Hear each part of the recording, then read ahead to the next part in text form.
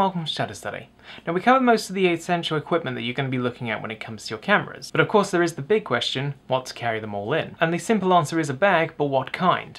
There are different shapes and sizes available, so it depends on which camera you have. For the compact camera there's 3 different types. You've got the pouch option, a leather case that can go on your belt, or one that hangs around your neck or shoulder. As the bridge cameras come in its own unique design, you would have to get a specially designed model. Now normally the cases for a bridge camera tend to be a shoulder bag design. For the CSC type cameras, it's going to be very similar to the bridge cameras, but as the camera has the flexibility of taking the lenses off the body, it means that you have a much more slimmer case available for you. As the SLRs have the most options of accessories available to them, they have the widest range of cases available as well. Whether it's a shoulder bag, a backpack, a slingshot, or even a suitcase type, there's different variations, and the nice flexibility about them is that you have different compartments available to you. So if you need to stock things like extra lenses, a laptop, your microphones, your flash guns, there is always something there for you. Obviously the more accessories you have, the bigger the bag needs to be. But if you plan to travel around with your SLR and accessories, please keep in mind that when it comes to traveling, that you have to keep in line with the airline regulations. So now that we come to the end of the basic accessories available for your camera, whether it's a compact or an SLR,